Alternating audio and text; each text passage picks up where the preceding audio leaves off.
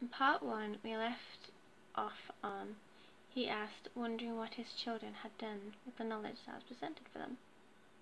Well, during the lambing season, that was during March April time, which would be just before Passover, so I remember your crucifixion, but during the Feast of First Fruits, because you were the first fruit that was resurrected from the dead.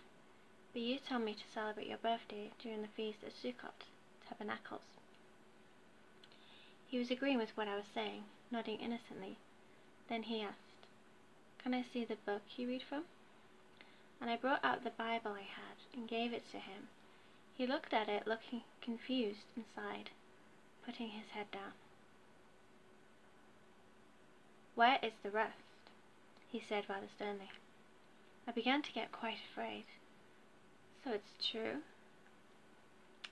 He looked quite stern and angry, and I was afraid, and ran away from him.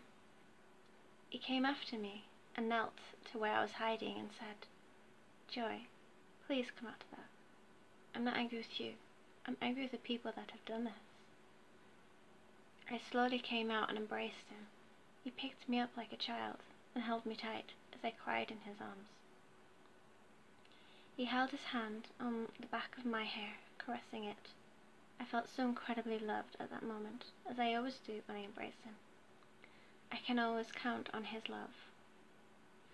Then he asked me, "You don't like seeing me angry, do you?" "No, too terrifying," I replied honestly. "This is because you have the fear of the Lord. Now where is the rest of Ezra?" "They took it out," I replied to him. "Who took it out?" "The people, Papa. Constantine chose what went into the Bible, and then Catholics chose which books to put in and which ones not to, according to what they wanted their religion to be, so that everything would fit with their belief." He sighed as I spoke, sounding disappointed. "So there is more to Ezra?" "Yes, there is more," he told me. "On the Book of Enoch?" I asked. "True," he replied.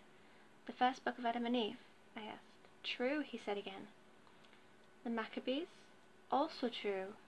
Final story. So is the Book of Enoch, as it explains the end, and what was written for the last generation, his prophecies and truth." I couldn't believe what I was hearing. It was all true, and now I knew why I was sent here, to learn the truth and to tell people about this conversation. "There's more to Ezra?" I asked, concerned. "Yes, it speaks of the end, and there are others which should not have been removed. 1 Ezra's, 2 Ezra's, Tobit, Judith, the rest of Esther, the wisdom of Solomon, Ecclesiasticus, Baruch, with the epistle of Jeremiah, the songs of the 3 holy children, the history of Susanna, Bel and the dragon, the prayer for Manasseh, 1 Maccabees, 2 Maccabees." I was completely shocked, and the many times I've had visions where I have spoken to Peter and the apostles and told them about missing books, and every expression I've received is shocked and concerned. "What else has gone on in your time?" he asked. I knew he knew exactly which point in time I was in, but I think I needed to tell him for clarification. "People celebrate Christmas in honor of your birthday, and Easter in remembrance of your crucifixion." "What?" he said sternly. "They celebrate Christmas on December 25th, first, pronounced by Constantine, to celebrate your birthday. But what they don't realize is the pagan roots of Christmas, which you also warn us not to go near pagan ways. But there are some who are lost and confused. And this is something they have believed in for years, Father. Their ancestors have taught them these things, because their ancestors taught them so. They also gather in church during Easter in remembrance of your crucifixion, which again, Easter Sunday, is a pagan root and pagan tradition, which again you warn us against. Father, they won't even listen to prophets anymore," I explained. "They didn't in the past, my darling. Continue." I continued on. "I don't celebrate Christmas. I celebrate your birthday on Sukkot, Feast of Tabernacles. I remember your crucifixion during Passover. On the Feast of First Fruits, also remember the giving of the 10 Commandments on Shavuot, along with the giving of the Holy Spirit in Acts 2 during Shavuot Pentecost.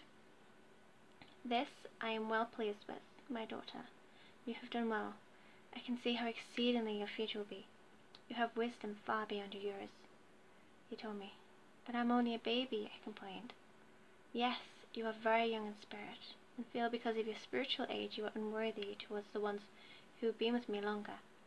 But I say to that, it matters more on your bond with me and your knowledge of my ways and my love and compassion than how long someone has believed in me and my Father. Obeying the commandments, not one should be evaded, for I came not to abolish the law, but to fulfill it. Have strength and courage. I see you lack boldness and confidence, but I would give you more, my daughter. You shall do great things. He looked at me lovingly and compassionately. What are you seeing? I asked him, curious. I see your spirit and soul, he simply said. With just one look, can you see a sparkly white essence? Can you see these white, flying, sparkly dots dotting about? I asked him, getting more excited as I said more, looking at him. What makes you ask such things? It's what I'm picturing right now.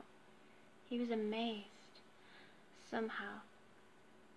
I looked at it, then he asked, do I give you visions in the future?